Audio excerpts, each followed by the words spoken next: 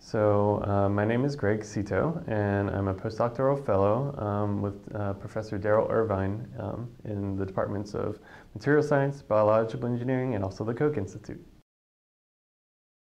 So in the Irvine lab, we're interested in the intersection of engineering and biology, as many groups are at MIT, but specifically we're interested in leveraging the power of the immune system to solve a number of issues in human disease. So by definition, in order for a cancer to grow, its cells must escape the mechanisms the immune system has to destroy defective cells. And cancer cells are mutated defective cells. So the immune system is critical in helping to control cancer, or in the bad case, or the negative case, in actually helping cancer allowing cancer to progress. The drugs that we deliver are drugs that are aimed at trying to help block the spread of cancer, the process known as metastasis. This is typically the most fatal process that cancer ends up with, and the lungs are a prime target for this actual progression of cancer. And the idea would be that if we put these particles into the lungs before cancer has started to spread, or when cancer is still trying to establish itself in the lungs, we can provide the immune system with an advantage to reject the cancer.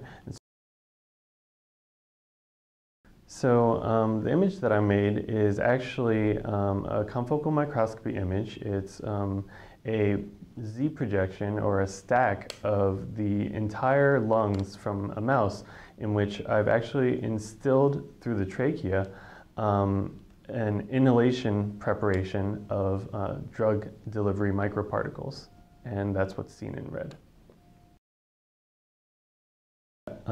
So cancer can spread anywhere throughout the lungs, so it's really important to have good coverage throughout the organ. And when assessing the initial design of a system, we want to know where our drugs can actually penetrate, how far throughout the lungs can they penetrate. And what this is actually showing is that the red particles can actually get inspired through the trachea to a large part of the lung, spread throughout a number of the lobes.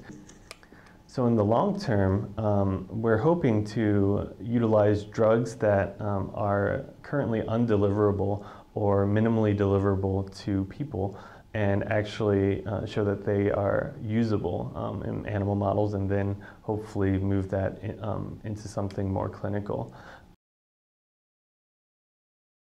So I think two things motivate me in my pursuit of research and the kinds of questions that I ask in my research. And one is an inherent interest in the biology and the complexity of the immune system, and almost being a little audacious and thinking that I could potentially carve out a piece of that puzzle and actually model it and control it in a predictable way. And then the other part is obviously very, very practical. Things like cancer, infectious diseases, and vaccines.